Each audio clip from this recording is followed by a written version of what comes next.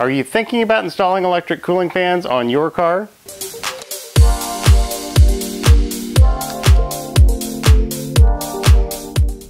This time I'm removing an old mechanical fan to make way for two electric cooling fans controlled by a thermostat.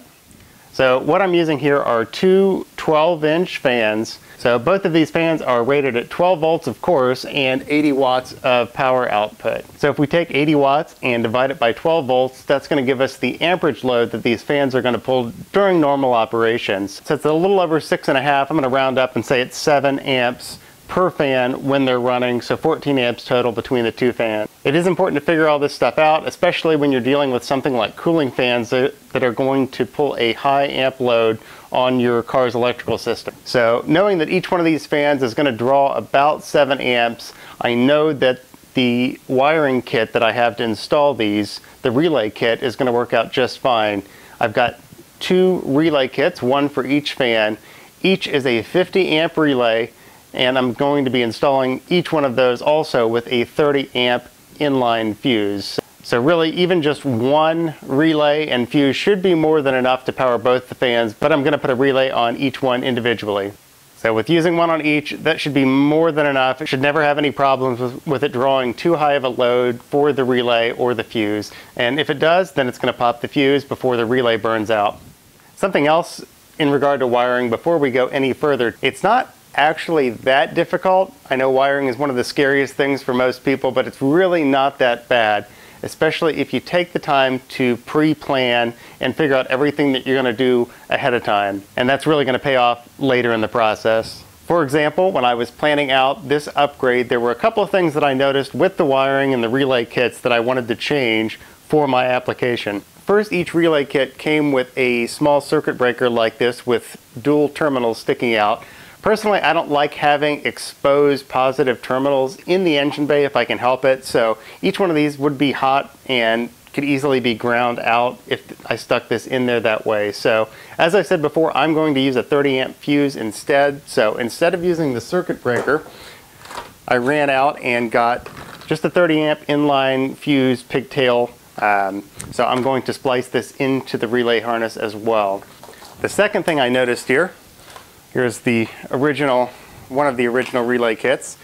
There's one short wire, and in the instructions it says that this needs to go to the radiator fan itself.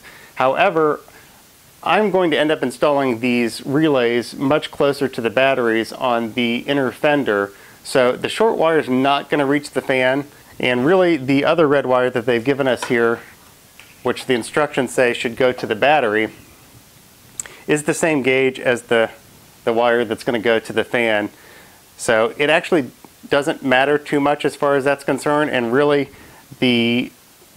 from the battery to the fan is going to be the same distance no matter what. So what I want to do is swap out the short wire and the long wire.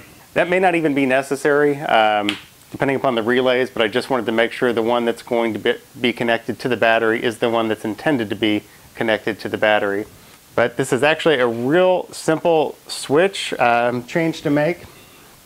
You just have to de-pin two of the connectors in here and the wires and swap them out. So I've actually already done that over here with this other harness, which you can't really see in the video there, but so there's the inline fuse. I've added that to this harness that I've modified already, and then I've swapped out the long and short positive cables in this one. So I just need to do that to this other one here as well. So to de-pin these, it's real simple. There's a little tab in here that you have to push down, and once you push down on that, you can pull out on the wire and it comes straight out just like that. Real easy. Also, one of the best tools for this, they make specially de-pinning tools, but actually what works best for me are little copper staples that come in packaging. So if you flatten those out, those are about the perfect size for a lot of wiring harnesses to stick in there and de-pin things really well. The last thing that needed to be changed with the relay harnesses is each one comes with an activation wire and a trigger wire. That might not be the proper term for it, but one wire runs to the ignition and that energizes the relay, and then there's another wire that's going to go to the thermostat that came with the kit. And when that hits the temperature, that switch is going to close, which is going to ground out that wire. So that's going to trigger the relay and turn the fans on. But since I have two relays, I didn't want to run two sets of wires to both locations. So on the one relay here, for the switching wire and the activation trigger wire, whatever we're going to call those, I shortened both of those up. And what I'm going to do then is splice those into the wires on the second harness, so that only one wire is going to go to the ignition switch and one wire is going to go to the thermostat, and that's going to control both of the relays and both of the fans. So now I just need to finish modifying the second wiring harness here, and then I can work on installing the wiring into the truck.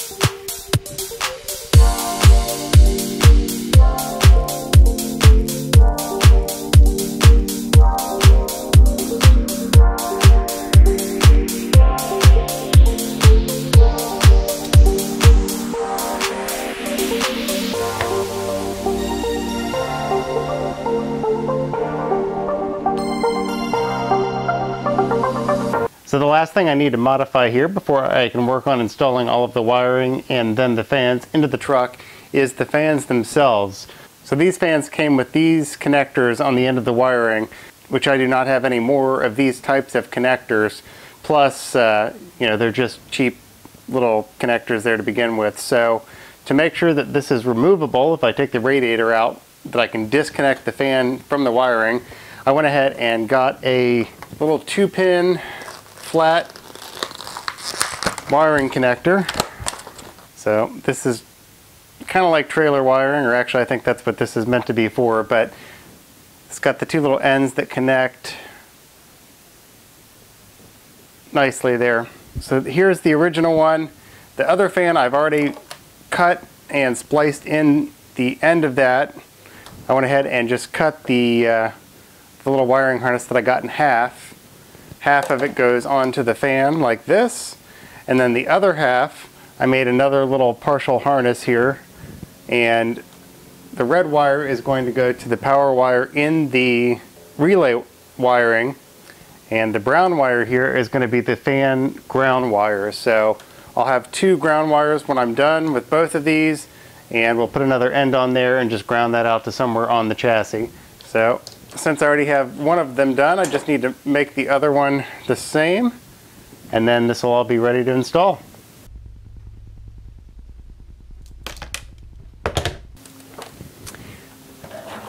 Another thing here real quick, if you are changing the ends on this, or you're doing any custom wiring for the fans, where you're going to have an end like this that is directional, you know, you can only put it on there one way, you want to make sure that you install this the correct way so that your fans pull air through the radiator and not push it forward. If you hook up the positive and the negative backwards, then your fans are going to be pushing air forward through the radiator, and that's not good. Everything's not going to work right. For these fans, there's a blue wire and a black wire. I've already checked this ahead of time that the black wire is the ground and the blue wire is the positive for them to pull air properly. So they're going to be up against the radiator like this on the inside, and airflow needs to come this way. So I've already double checked all that.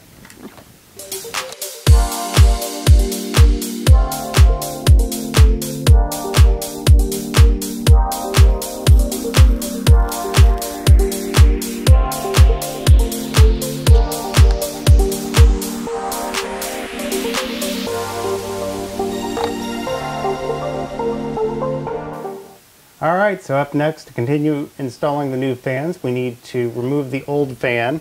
First thing here is, I already removed the air box to clear out this space and give me some room. Then you're probably going to need to unbolt and remove your current fan shroud. Be careful here not to damage anything, especially the radiator. Alright, so there's the old fan and clutch. Now you can see down in there, with the fan and the upper shroud removed, just went ahead and screwed the pulley back on there. Make sure you put all those back in there or your pulley and belt will fall off because your old fan was holding that on. So, also for the temperature sensor, that's going to go right There. See that plug in the back of the water pump? Where on some models you have an outlet there going to your heater core, and on my setup it's not used. I already double checked that is the correct size for what I need for the temperature sensor, so I'm going to pull that plug out and the temperature sensor is going to go right in there. Okay, so I've got the fans all installed and wired up here. Fans are on the radiator, all the wiring's in. My two inline fuses for the power are connected to the positive terminal of the battery there, like I talked about before. For the ground wire for the fans, I just connected it to the inner fender over here. The one thing you want to watch out for that I did discover in the process of doing this and testing after I hooked everything up was my relays were clicking but the fans were not coming on because the ground connection was not very good over here. So I had to work on that a little bit, and after I got that to connect a little bit better, the fans kick on no problem. As I mentioned before, I went ahead and used that plug in the back of the water pump to install the temperature switch that came with the kit. I did only use one of them. Each relay kit came with its own temperature switch, but I only needed one since I spliced those wires together earlier on. So that's there. One other thing that I did notice in testing this with this switch, the temperature range on this is 185 to 200 degrees, or actually 200 to 185 degrees. So what that means is this switch doesn't close to kick the fans on until the water temperature reaches 200 degrees. And then they run and kick back off once it cools it to 185 degrees. That's a little warmer than I like. I also have a 180 degree thermostat installed in this vehicle. So what I'm going to do is go back. You can order different temperature ranges for these temperature switches. So I'm going to order one that kicks on at 185 degrees and then off at 170. So that's going to be a better match for my 180 degree thermostat. And I live in Florida and it's hot, so I like things to run a little bit cooler if at all possible. So I did verify that this works and the fans will kick on. For the other wire, the switched ignition source, I tied into the windshield wipers over here. There's a yellow wire that goes to the wiper control board that is a switched 12-volt ignition source. So that's where I tied in. People say you can also tie into the coil. Obviously, that's a switch source as well. But since that's ignition, I don't like to mess with that or tie into that if at all possible, even though I don't think it would affect it at all. So anyway, everything works there. Something else too in regard to the air conditioning, since this had a mechanical fan before, it did not have any way to kick fans on when the air conditioning gets turned on. So right now the fans will not run when I turn the AC on. They'll only kick on once the switch closes and it sees that water temperature of 200 degrees. A couple different ways to deal with that. What I'm going to do at some point in the future is go back and add a trinary switch to the air conditioning system, and that will allow the fans to come on whenever the air conditioning is turned on. So in the meantime, what I did is I went ahead and ran another wire inside the truck to a switch, which is a switched ground source. So when I have the ignition on, if I hit that switch inside, it automatically kicks the fans on. So I have complete control over when they're running, and that way when I turn the air conditioning on, I can hit that switch and make sure that the fans are drawing air across both the condenser and the radiator. And over here on the fender is where I went ahead and installed my relays. So it's actually a pretty factory looking location, other than the mess of wires that I still need to clean up a little bit. You never would have known that I added those relays. So at some point here I need to do something for a radiator shroud. I may put the top of the old one back on for the time being, but the fans are all good and they do work. So ignition, and then just temporarily I've got this little switch down here. Click that and the fans run. So there you have it, guys. That's how you can add dual electric cooling fans to your older vehicle that had a mechanical fan. I hope to see a slight improvement in gas mileage. I've read about a few other people that have done this upgrade and seen a slight boost to their miles per gallon, so that would be nice. And then of course, as it's been tested on the dyno many times, not having the mechanical fan spinning around there attached to the engine does free up a little bit of horsepower. So there you have it. I hope this was helpful. I'll post back with an update in the future to see if I've gotten any improvement in miles per gallon, or to see if I notice any improvement in the pickup of the vehicle or the acceleration after adding the new electric fans here. If you like this video, click the thumbs up down below. It helps me out. And if you haven't yet, make sure you click that red subscribe button down below. Click the notification bell. Make sure that you don't miss out on any of the future videos for my projects or any of my how-to videos on improving your vehicles. And I'll see you next time.